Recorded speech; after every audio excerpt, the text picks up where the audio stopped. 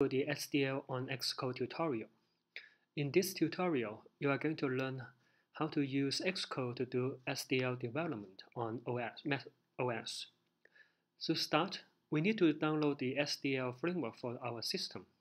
To do so, we need to go to the SDL Framework's official website and click the link on the upper right corner here. That will bring us to the library download. We need to go to the development library section and click the link for download for Mac OS here. I have already downloaded here. Once you open this package, you will see the SDL2 framework inside the package. We need to bring this package into our system. To do so, we need to go to the library frameworks folder. Once we get here, we need to drag this framework into the folder here. You can see that I have already done so before. If you have not done that, you need to drag this folder all the way into this folder here. Once you're done, then our system will have the SDL framework for our development. So let's suppose we have done so. Now let's open up Xcode. We need to create a new Xcode project using the menu here. Now, in this tab, we are going to choose the app template and click Next. We are going to call our product name SDL tutorial. And then for the language, it actually doesn't matter we choose Object-C or Swift because we're going to do C++ anyway. I'm going to choose Object-C here because it is closer to C++, but as it turns out, it doesn't matter. Let's click Next. And then we will create our folder here. Once our project is created, you can see on the left panel here a lot of files. Most of them are related to Object-C, for example, these two, and also the main menu X and the main M. All these 4 files are not needed anymore, so we're going to delete it. Now, we also need to do some changing in the info plist. For example, we don't need the principal class because we're not going to use the Object-C. Also, we don't need the init file. And that's pretty much it. That ought to give us a clean template for the development. Also here, we don't need this in the setting here. Let's see. Keep the Xcode version. Now, what should we do next? We need to create a CPP file that contains the main function. So we are going to create a C++ source file. We are going to call it main, and we do not need a header file for it. So that will give us the CPP file. In here, we are going to write our main entry point.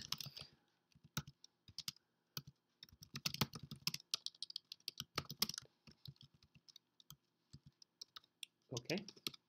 If you have done C++ or C before, you should be familiar with this. Let's try to test whether the app works. Let's go into plain hello SDL. And let's click run. For the first one, it might take a while for it to show up. Let's be patient.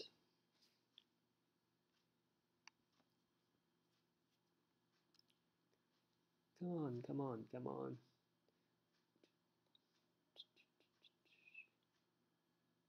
Okay, here we go. It seems everything worked. Next, we need to bring the SDL2 framework into our project. To do so, let's click the blue icon here, and then go to the build phrase. We need to link the binary with the libraries we just download. So we need to click here and then add others, add file, and then navigate to the system library and then frameworks. And you can see that SDL2 framework is here. Click open. that actually bring the framework into our project already. We can actually use it. For example, we can include SDL. You can see that Xcode immediately recognizes the SDL2 folder here. And then we're going to use SDLH. That will bring all the functionality of SDL2 into the MAPE CPP. Now, in order to use SDL, we first need to initialize the system. To do so, we are going to use the SDL init. The SDL init will return -1 if it fails. And for simplicity, we're going to init everything in this tutorial. Now, if it's less than 0 or -1, it has something wrong with it. So we're going to print the error.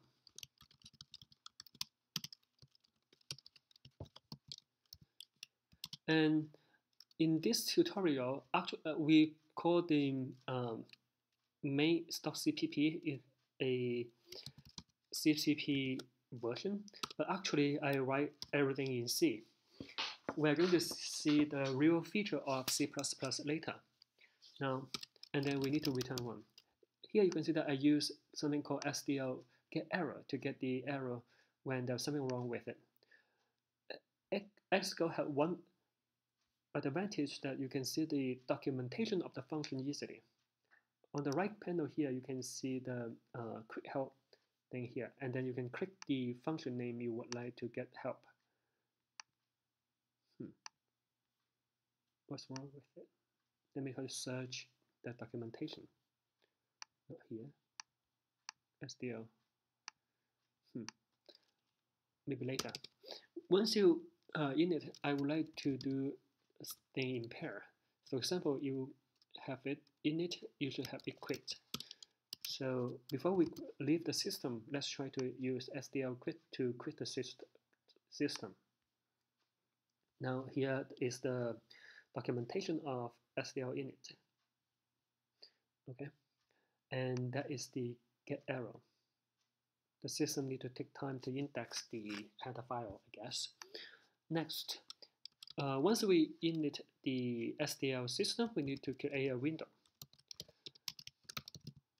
To create a window, we need to use SDL create window. You can see that the function takes 1, 2, 3, 4, 5, and 6 arguments. And you would like to know more about this function, you can click here, and then on the right panel, you can see explanation of the parameters. For example, the first one, title, is the title of the window. So I'm going to call it tutorial. And for the X is the X position of the window. It can be SDL wins center or undefined. So I'm going to use undefined for X and Y. Window position undefined, and also this one.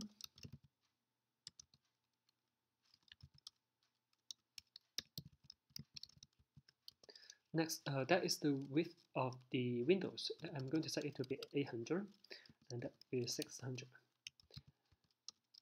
Windows zone. Let's go back to the documentation and look at the WH. Notice that the width and the height is in screen coordinates, not in pixel. And the flex here, if you look carefully, it actually does not include SDL window shown. It is because this is default. SDL windows shown is default in the create window, unless you specify SDL window hidden. So because we don't need any other flag now, so I'm going to use this default flag. In principle, when we use SDL, we should check if anything goes wrong. To do so, we need to say if not window, that means if it is null, then we need to print the error and return 1 like this. But once we get this, we should destroy the window before we leave in order to avoid memory leak. And now, to show the window, we need to write a event loop. So for the event loop, I need something called the SDL event, and also a boolean to indicate whether the loop is running. I use quit. So while not quit, we are going to do our loop. Now the loop is usually divided into several parts. The first part is event handling, and the second part is rendering. And maybe you need to do some updates of your game status or something like that, animation. So today we're going to do only one thing, the event handling. And to do so, we are going to do SDL pull and event. So if the event type is SDL quit, meaning that we close the app and we say quit should be true. You can look at the documentation of SDL pull events here. It pulls the currently pending events from the window or also keyboard. Now we only take care of one event, the SDL quit. Later we are going to see how to take care of mouse click and keyboard press. Okay, I think that's it. That's enough for us to run the window. And let me clean the folder and then try to run it. You should expect some error. Let's see what kind of error we have. Right, the file is compiled successfully, but we have some problem about the library. It said that the library is not loaded. And if you would like to read carefully, it said that no suitable image found. Okay, it said it defined a library in our system, but not in the app bundle. To include the app or the framework into our system, into the bundle, you need to click the setting and then go to the general tab. In here, you will see frameworks, library, and embedded content. All we need to do is to embed and sign, and that will bring the framework into our bundle. Let's try to run it. It is not complete, so we expect another error. Let's see what kind of error we have now. It said that it's the same error, library not loaded, and it defined the frame already, but the code signature is not right. Okay, so it found the framework, but the cosine is not good. So we need to cosine the framework correctly. The problem is that inside the SDL framework, it has its sub-framework inside it. We need to cosine the framework inside the SDL framework as well. To do so, we need to go to the build setting and set cosine. And here, for the other cosigning flags, we need to set one thing. We need to set dash and then dip. That means we need to recursively sign all the framework. Okay, that should be able to let us run the app correctly. Right, here is our window. It has nothing on it because we have not rendered anything on it. And you notice there was something wrong with the title bar. It's kind of blurry.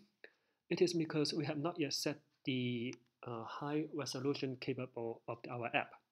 To do so, we need to go back to the info plist and then click a plus icon here to add an entry. The entry is called high resolution capable. We need to set it to yes. And that will be enough for us to fix the problem. Let's see. See, now if the title bar is no longer blurry and it looks nice.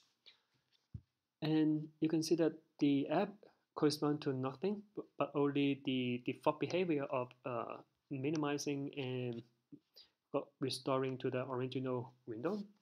And we can click this one to close the window because we handle the SDL quick. All right. I think that's all for this tutorial. Thank you for listening and see you next time.